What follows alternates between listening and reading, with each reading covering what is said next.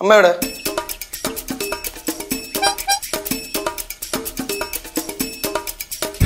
അമ്മ എവിടെന്ന് എന്ത് മിണ്ടില്ലേ? രാവിലെ അമ്മ എന്തെങ്കിലും പറഞ്ഞ് വാടപ്പിച്ചിട്ടുണ്ടാവും അല്ലേ? അവളുടെ ടോക്ക് ടൈം തീർന്നിരിക്കണേടാ. സൈലന്റ് മോഡിലാ. കവി ഇന്ന് മൗനത്തിലാണെന്ന്. അമ്മ ഈ മൂന്നെണ്ണത്തിന് തൂക്കിയെടുത്ത് വെളിക്കള. മനുഷ്യ ജോലി ചെയ്യാൻ സമ്മതിക്കള്ള. എന്താടേ രാവിലെ വന്ന് അടുക്കള വന്ന് കുച്ചിടിച്ചിക്കണ പോ. അത് തന്നെ ഒന്നാമത് നിന്നിരിക്കാനുള്ള സ്ഥലമില്ല. അതിന്റെ ഇടയില പ്രതിമ പോലെ ചുമ്മാ വന്നിരിക്കണത്. അതെ ഇവിടെ ജോലി ചെയ്യുന്നവര് മതി, ബാക്കിയുള്ളവരൊക്കെ പോ. ഓ അങ്ങനാണെങ്കിലേ അമ്മ മാത്രം അടുക്കളയിൽ കാണാൻ പാടുള്ളൂ.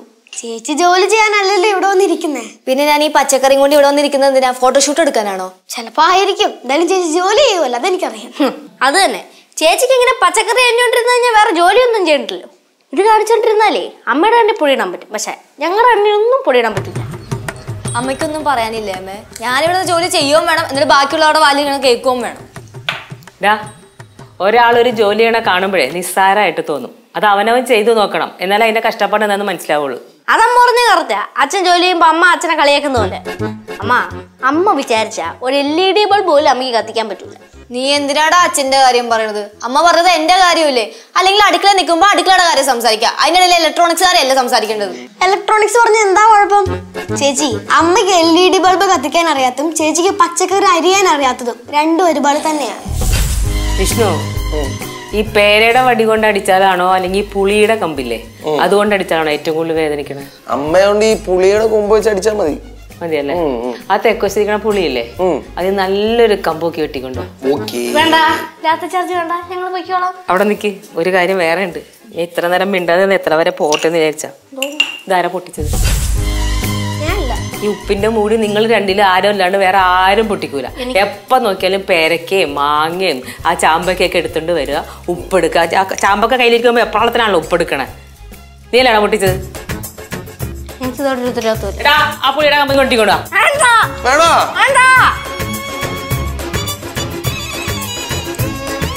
അച്ഛാ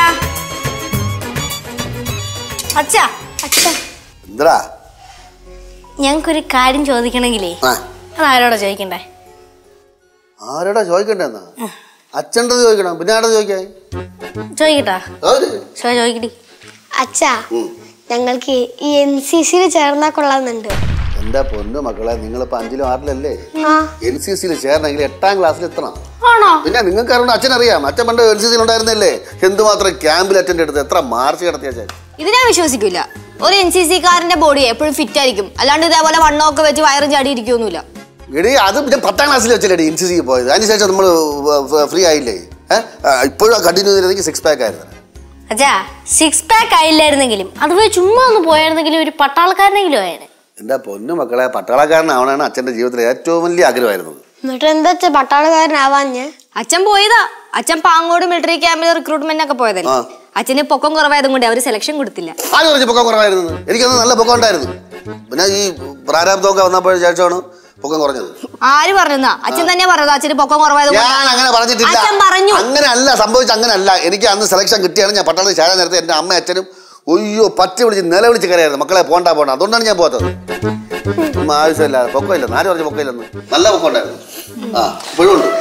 അപ്പൊ ഞങ്ങളിനി NCC ചേരണമെങ്കിൽ 2 കൊല്ലം 2 കൊല്ലം കഴിയണം. നിനക്ക് 3 കൊല്ലം കഴിയണം, അവർ 2 കൊല്ലം കഴിയണം. 5 6 NCC ചേരാൻ പുതിയതായിട്ട് ഒരു ആഗ്രഹം. വീട്ടില് ചുമ്മാ ഇരിപ്പല്ലേ, അപ്പൊ ഓരോ ദിവസം ഓരോ ആഗ്രഹങ്ങളായിരിക്കും. ഒരു വെറുതെ ഇരിക്കുമ്പോൾ NCC ചേരാൻ തോന്നുന്നു. ഇനിയിപ്പോ നാളെ പറയും വേറെ ആരെങ്കിലൊക്കെ ആവണം. ആരെങ്കിലൊക്കെ ആയാ മതി. കുറഞ്ഞ പക്ഷെ അച്ഛനെ പോലെങ്കിലൊക്കെ ആവണം.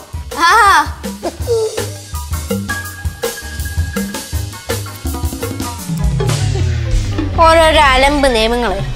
8ാം ക്ലാസ് ആവണം NCC ചേരണമെന്ന്. ശരിക്കും പറഞ്ഞില്ല, NCC ചേർക്കുമ്പോഴേ പ്രായം നോക്കിയിട്ടല്ല, ആൾക്കാരുടെ സൈസ് നോക്കിയിട്ട് വേണം കയറ്റാൻ. അങ്ങനെയാണെങ്കിൽ നീ 10ാം ക്ലാസ് ആയപ്പോഴും നിനക്ക് NCC ചേരാൻ പറ്റൂല. ഞാൻ ചേർന്നില്ലെങ്കിൽ എന്താ, നല്ല ചാള തടികളും നീ ചേരില്ല.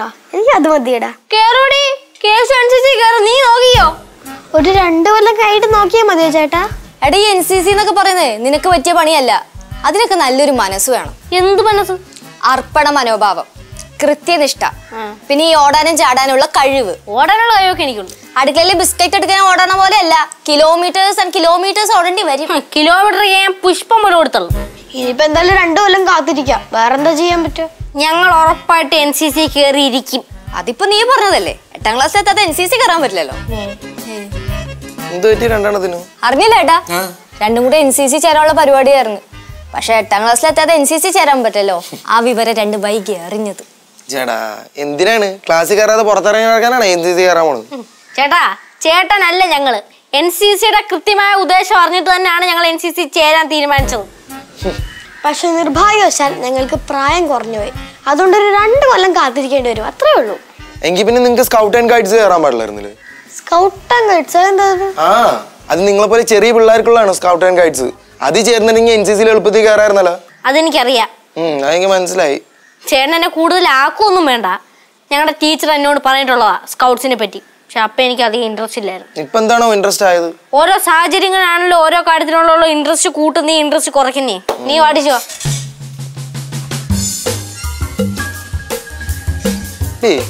ഇവരെപ്പോഴും ലാസ്റ്റ് പറഞ്ഞു നിർത്തിട്ട് വാടി ശിവാന്ന് പറയാണ്. അത് ശിവാവന്റെ വാലല്ലേ, അതുകൊണ്ടായിരിക്കും. എന്താ നെളിച്ചോണ്ടിരിക്കണേ? പണിയൊന്നുമില്ലേ? പണിയുണ്ട് ചേട്ടൻ, വല്ല പണിയൊന്നുമില്ലല്ലോ.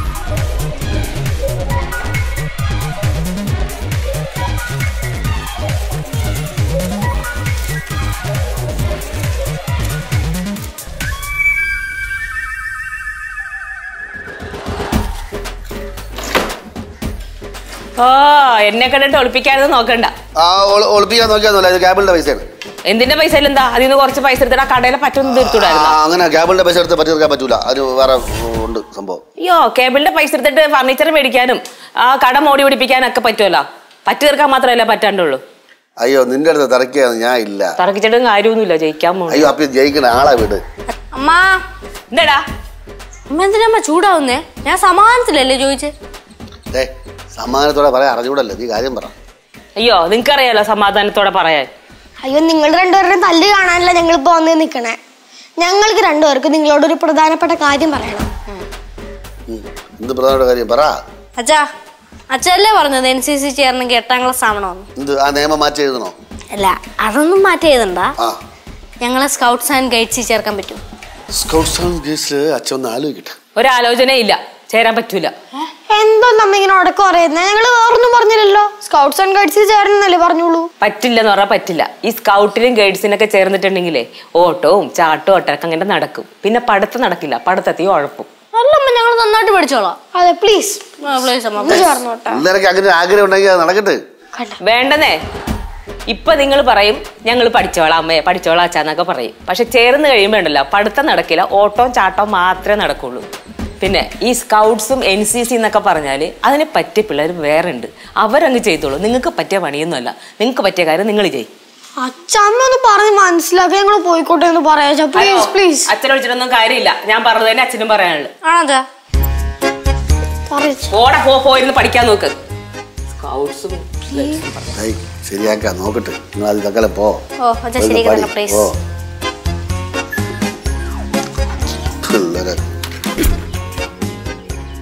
ഈ സാധനം എന്താണെന്നൊരു പിടി കിട്ടുന്നില്ല. ദിനോസറിന്റെ ചെറുത് പോലെ എന്താണ് സംഭവം? ആര് പണിയാൻ കൊണ്ടുവന്നത്? പിള്ളേരെ ഒരു വന്നില്ലടേ. ആ വിളി. കേശു, ശിവ. കേശുവേ, സാധാരണ ആദ്യം അവനല്ലേ വന്നിരിക്കുന്നത്. ഇപ്പൊ എന്ത്? ഞങ്ങളെ വിളിക്കണ്ട, ഞങ്ങൾക്ക് ചോറ് വേണ്ട. നിനക്ക് ചോറ് വേണ്ടെങ്കിൽ അതങ്ങ് പറഞ്ഞാ പോരെ. അവര് ചോറ് വേണ്ടെന്ന് പറഞ്ഞാലേ കാക്ക മലന്ന് പറക്കും. എന്നാ പറ്റി ചേച്ചി പുറത്തു നോക്കിക്കോ, ഇല്ല കാക്കയെ മലന്ന് പറക്കുന്നുണ്ടോന്ന്. എനിക്ക് ചോറ് വേണ്ട. സ്കൗട്ടിന് ഓടാന്ന് പറഞ്ഞോണ്ടാണ് 2 കൂടി നിരാഹാര സമരം ചെയ്യണത്. അതിനെന്താ സംശയം? അതന്നെ കാരണം. അടങ്ങടി കൊള്ളല ആണേ. കേശുനിൽ എത്ര ആകാരം പെണ്ണായ നിന്നെ പോലെ. ചേട്ടനങ്ങനെ പെണ്ണുങ്ങളെ കൊച്ചാക്കൊന്നും വേണ്ട. ഇപ്പൊ പഴയ കാലമല്ല. നിർത്തറ, നീ കൂടുതൽ കളിക്കല്ലേ. അവള് നല്ല പോയിന്റ് ഇങ്ങോട്ട് തരും, നീ പെട്ടു. അച്ഛൻ പണ്ട് NCCയിലേക്ക് പോയിട്ടുള്ള ആളല്ലേ.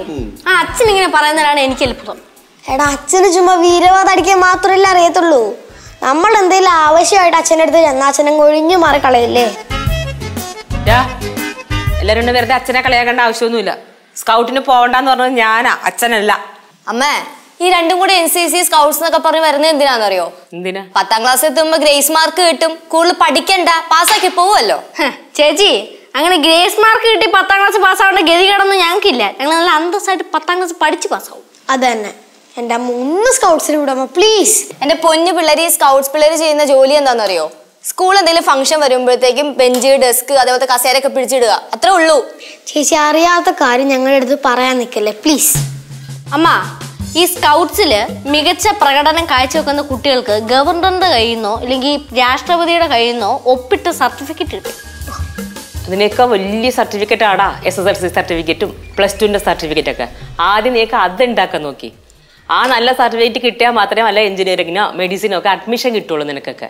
എൻ്റെ അമ്മ ഇവിടെ എഞ്ചിനീയറും ഡോക്ടറും മാത്രം മതിയോ? വേറെ ആരും വേണ്ടേ? ആണോ? എന്നാ പിന്നെ താല്പര്യമുള്ള ഏതാന്ന് വെച്ചാൽ അത് ഇങ്ങോട്ട് പറ. എന്തായാലും ഓട്ടത്തിനും ചാട്ടത്തിനൊന്നും വിടൂല, അത് ഇപ്പോഴേ പറഞ്ഞേക്കാം. പ്ലീസ് അമ്മ, പ്ലീസ് അമ്മ, പ്ലീസ് ഒന്ന് ചേർക്കുന്നു. ഒരു കാര്യം ഒരു പ്രാവശ്യത്തിൽ കൂടുതൽ പറയില്ല, ഇഷ്ടമല്ല അങ്ങനെ പറയാൻ. വേണ്ടാന്ന് പറയണത് വേണ്ടാന്ന് വെച്ചിട്ട് തന്നെയാണ്, പിന്നെ ചോദിച്ചിട്ട് കാര്യമില്ല. പോ. എന്താ ശിവ, എന്താ പ്രശ്നം എന്താണ്? സ്കൗട്ടിന് ചേർക്കണം.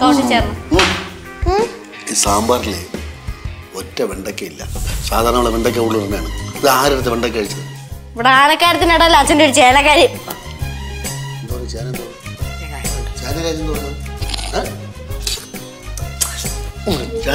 ചോറിനുമായിട്ട് തലയിട്ട് കുലിക്കല്. ഞാൻ മുടി ഇങ്ങനെ അവര് കഴിച്ചില്ലല്ലോ. കഴിക്കണ ആൾക്കാരെ കഴിച്ചാൽ മതി, ഞാൻ കഴിക്കാൻ പോവാ. എനിക്കില്ലേ വേണേക്ക് എടുത്ത് കഴിക്കും.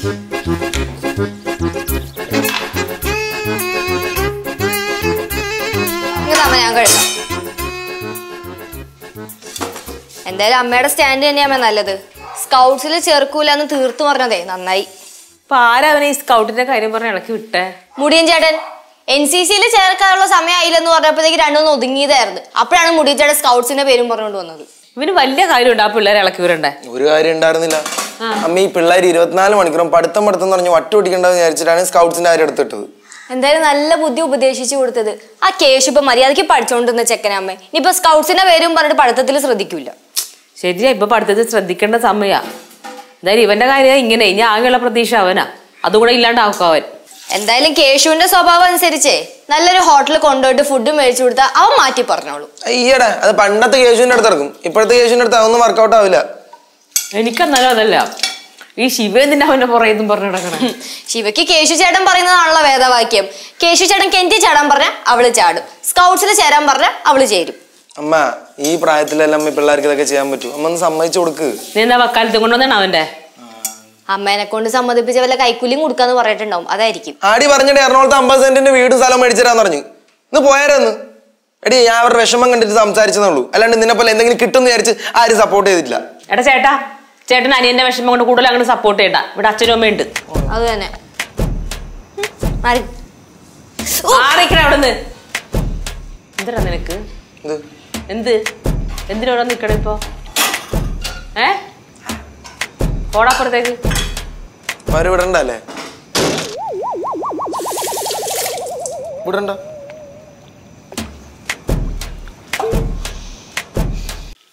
ഇനി ഇതേ ഉള്ളു വഴി. ഇതാകുമ്പോ പിന്നെ കുഴപ്പമില്ലല്ലോ. എടാ, എന്റെ ആഗ്രഹം നടന്നില്ല, നീയെങ്കിലും ഒന്ന് സാധിച്ചെടുക്കണോട്ടാ.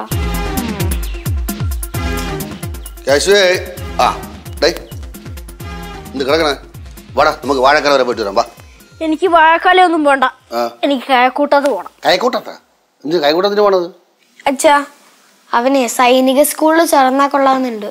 അപ്പൊ സ്കൗട്ട് NCC കഴിഞ്ഞാ ഇനിയിപ്പോ സൈനിക സ്കൂളായ? അച്ഛൻ എന്റെ പഠിത്തത്തിനെ കുറിച്ചായിരുന്നല്ലോ പേടി. സൈനിക സ്കൂളിൽ പോയി കഴിഞ്ഞാൽ പിന്നെ ആ പ്രശ്നമില്ലല്ലോ. പഠിത്തത്തിന് പഠിത്തമുണ്ട്, പിന്നെ എനിക്ക് ആവശ്യമുള്ള കായിക അഭ്യാസങ്ങളും ഉണ്ട്. കായിക അഭ്യാസം എവിടെ പോണു? യുദ്ധത്തിന് പോണ? പോകുന്നു. എന്താ ബാലു, നീ അറിഞ്ഞില്ലേ? ഒരു വിശേഷമുണ്ട്.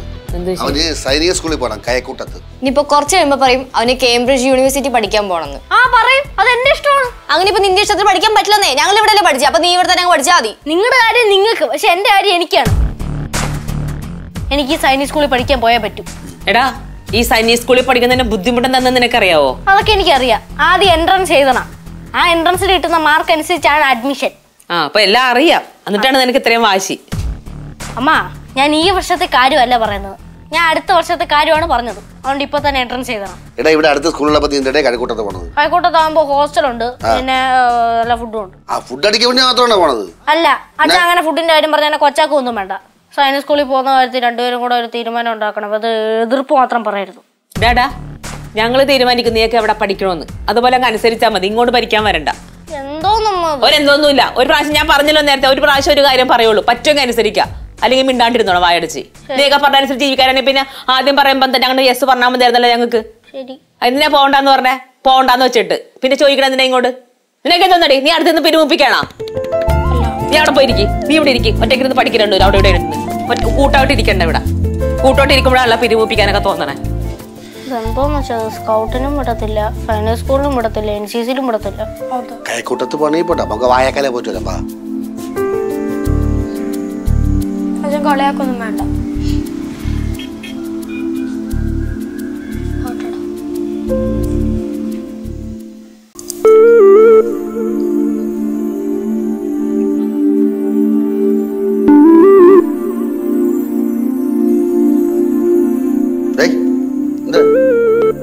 വേണ്ട. എന്താ പിണക്കോ?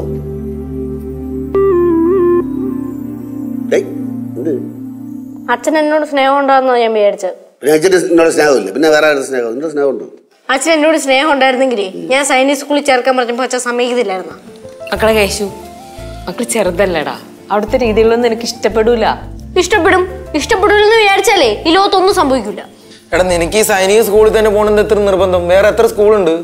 സൈനിക് സ്കൂളിൽ പോയി പഠിച്ചാലും എനിക്ക് പട്ടാളക്കാരനാകാൻ പറ്റൂ. നീ പട്ടാളക്കാരനാ പോണം? നീ പട്ടാളക്കാരനാവാൻ? എടാ നീ നാട്ടിൽ നടക്കണമെന്ന് അറിയണില്ലേ? പത്രം ഒന്നും വായിക്കാറില്ലേ? എല്ലാം അറിഞ്ഞിട്ട് തന്നെ ചേച്ചി ഞാനീ പറയണേ. നമ്മുടെ രാജ്യത്തെ ആക്രമിക്കാൻ പറ്റുന്നവന്മാരെ എനിക്ക് തിരിച്ചടിക്കണം. നമ്മുടെ രാജ്യത്തെ ആക്രമിക്കാൻ പറഞ്ഞവരെ തിരിച്ചടിക്കാൻ വേണ്ടി ഇവിടെ പട്ടാളക്കാരുണ്ട്. എന്റെ മക്കൾ ഇപ്പൊ ഒരു പ്രശ്നം ഉണ്ടാക്കണ്ട.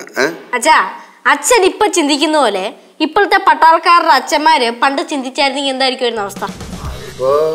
അച്ഛൻ ഉത്തരം മുട്ടിയല്ലേ അമ്മ നേരത്തെ പറഞ്ഞായിരുന്നല്ലോ, ഇപ്പൊ NCCയിലും സ്കൗട്ടിലും ഒക്കെ പഠിക്കുന്ന കുട്ടികള് ഒരു വിഭാഗം ആൾക്കാരാണ്. പക്ഷെ അതല്ല, ഒരു വിഭാഗം ആൾക്കാരുടെ മാത്രം ജോലിയല്ലത്. അത് നീ പറഞ്ഞത് ശരിയാണ്.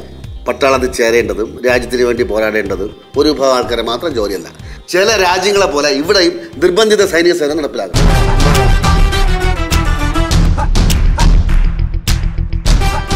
കൊള്ളാം.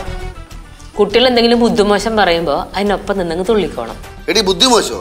നമ്മളെ പിള്ളേര് ഡോക്ടറോ എഞ്ചിനീയറോ ആവണമെന്ന് പറഞ്ഞിരുന്നെങ്കിൽ എനിക്ക് ഇത്ര സന്തോഷം പറ്റില്ലായിരുന്നു. എന്ത് പഠിക്കാൻ പറയാം ചെറുക്കനാണ്. അങ്ങനെയാണെങ്കിൽ അച്ഛാ ചേട്ടൻ്റെ അടുത്ത് എന്നെയും കൂടി കണ്ടുപിടിക്കാൻ പറയണം. ഞാൻ എന്തായാലും ഭാവിയിൽ പട്ടാളത്തിൽ ചേരും. ഇപ്പൊ ഈ സൈനിക സ്കൂളിലെ ഗേൾസിന് അഡ്മിഷൻ ഇല്ലാന്ന് പറഞ്ഞോണ്ടാ ഞാൻ പിന്മാറിയ. എന്റെ പൊന്നു മക്കളെ, പട്ടാളത്തിൽ ചേരണമെങ്കിൽ സൈനിക സ്കൂളിൽ തന്നെ പഠിക്കണമെന്നില്ല. നിങ്ങൾ +2നോ SLCക്കോ നല്ല മാർക്ക് വാങ്ങി അച്ഛൻ ചേർന്ന് തരാം പട്ടാളത്തിൽ. ശരിക്കും? പിന്നല്ലാതെ. സത്യം. നീ നിന്റെ കുടുംബക്കാരും പറയല്ലേ ബാലേന്ദ്രൻ തമ്പി ഒന്നും സമ്പാദിച്ചില്ലെന്ന്. കണ്ടാ കണ്ട, ഇതാണ് എന്റെ സമ്പാദ്യം. അച്ഛാ, proud to B an Indian. Jai Hind.